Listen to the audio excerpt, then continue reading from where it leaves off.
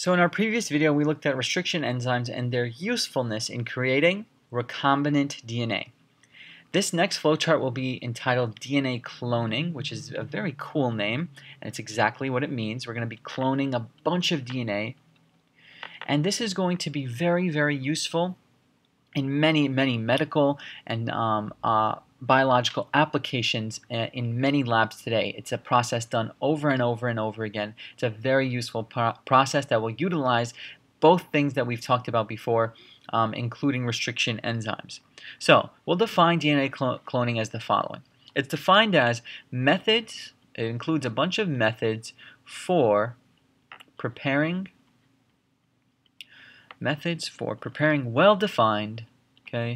well-defined DNA sequences, because they're well-defined because they're exact clones, in multiple identical copies. So many identical copies. Now, what is the usefulness of this? Why do we need many identical copies of DNA? We're going to get to that, and hopefully you can garner a great appreciation for the complexity and the usefulness of something like DNA cloning.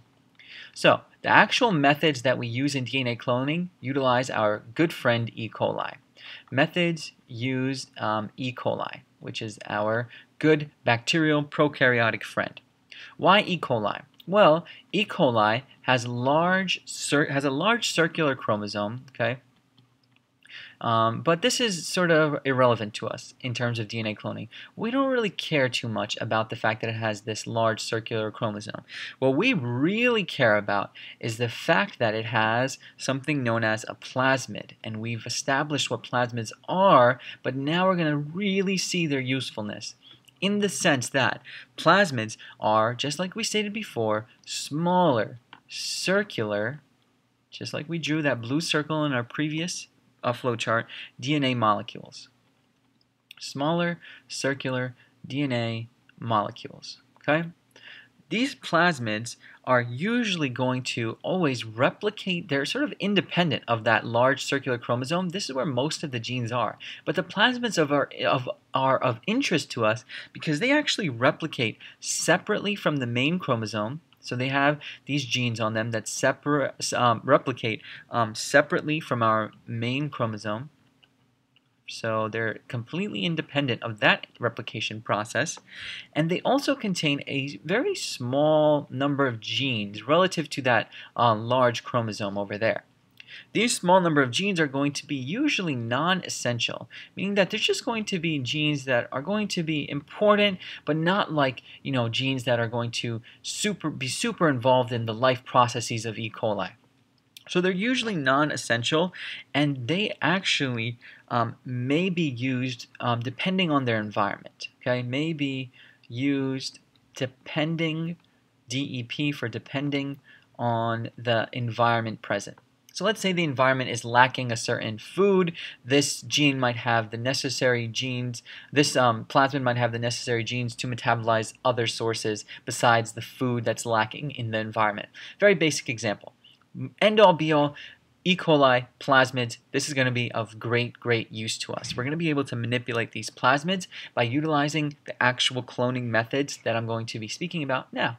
So let's look at the actual cloning method. How does this happen? So it's going to actually utilize a lot of the same ideas that we did in restriction enzymes, and it's going to really click, I think. So in order to clone DNA, you have to first do the following. You have to first obtain an isolated plasmid. Okay, so you need that plasmid from E. coli. So obtain isolated plasmid. This is not hard. Okay, you can very easily section out this plasmid. You can sieve it out. That's a better word, let's say, based off of our DNA technology lecture. Once you've got that isolated plasmid, you're going to do the following, and we've sort of touched upon this already. You're going to cut the plasmid with some known restriction enzymes. So we'll say cut plasmid with RE, with restriction enzyme. So once you've done that, let's say you cut it with Hindi3, you know exactly what two pieces of the plasmid are going to be there. You're going to know that there's going to be one regular piece of the plasmid. Let's continue our idea. So this is our isolated plasmid, and we're going to turn it into this, and we're going to turn it into that piece right here. Sticky end here, sticky end here. This is a short segment. Remember, that's what restriction enzymes do. This is a larger plasmid right here, but it's missing that short segment. That missing short segment is very, very important. There's going to be something that's going to be inserted there. We're going to talk about that. So we cut the plasmid with our restriction enzyme. How about we do the same thing with our foreign DNA? Imagine the foreign DNA as the DNA that we want to clone. Imagine the foreign DNA is a gene that will give us something very important like insulin, because people need to inject themselves with insulin. That's a protein. How are you going to make tons of insulin without having to remove it from an animal or remove it from a human body? You're going to isolate DNA and you're going to actually clone it. This is a very important process. And so, just like I stated before, we're going to cut our foreign DNA, aka our DNA that we want to clone. This is absolutely amazing. Cut foreign DNA with the same restriction enzymes. Let's say we cut that also with HindD3, just like we did here.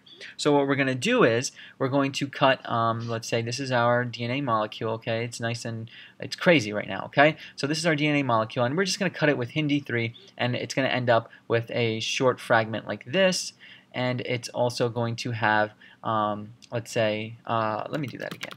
Let's say this, let's make it a little simpler, okay? This is our DNA molecule. I just want this piece right here. This is the gene right over here where my mouse is that gives me insulin. So what I'm going to do is I'm going to cut out that piece, and I'm going to have, let's say, this piece is going to be cut out, and we're going to have this molecule right here, so it's a little bit shorter, and that short piece right over here is going to be our insulin. This is of interest, so I'm going to bold this out. So this is gone, and now we end up with two pieces because HindD3 cuts over here, let's say. Let's imagine this part right here, cuts over here. This is our enzyme, this is our gene of interest. So we cut foreign DNA with HindD3, just like we did for step 2, and now we're going to eventually have, hopefully, H bonding. We want H bonding. We want these two things to combine together. H bonding between our plasmid and our foreign DNA. Plasmid plus DNA. Hopefully that will give us a structure similar to what we've already established, much like this. So we have our bacterial plasmid, and now we have our insulin gene, let's say, right over here inside the bacterial plasmid. Now what do we do in step 4? So let's do step 4. Step 4 is to, of course, join them together via ligase. Okay, we know why that's important. So we join together, this joining together that I just did, that was done via ligase. Okay, so we throw some ligase in this tube as well. Join together via ligase, and now we finally have officially recombinant DNA. This is recombinant DNA right over here. This is officially our DNA once you add ligase to make sure that they are smooth, circular, combined together. And finally, in step 5, this is a critical step that we'll finish this video on, is transformation.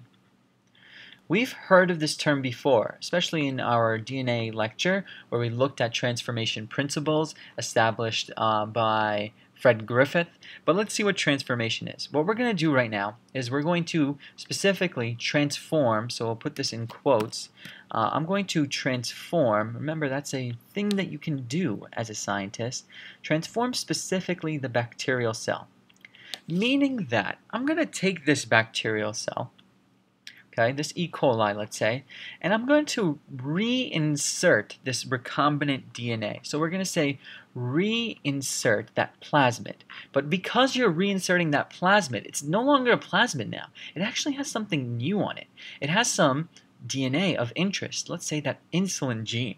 So we're going to reinsert our rDNA, our recombinant DNA, into the bacteria, like E. coli. We're going to reinsert it into E. coli.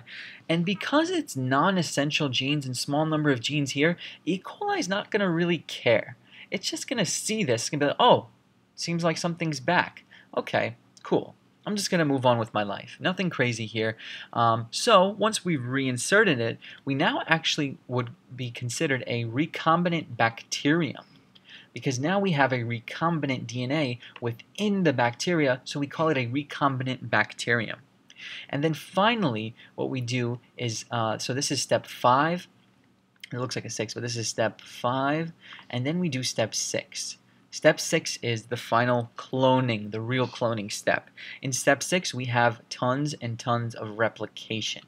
Bacteria, if there's one thing that they're good at, it's constant replication over and over and over again. So we'll state that the bacteria divides rapidly.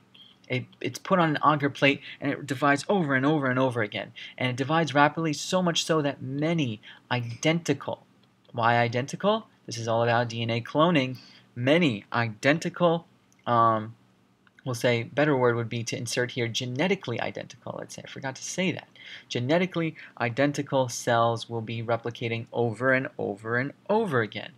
Thus, if you have many of these identical cells over and over and over again, you thus have many, many, many copies of our intended recombinant DNA.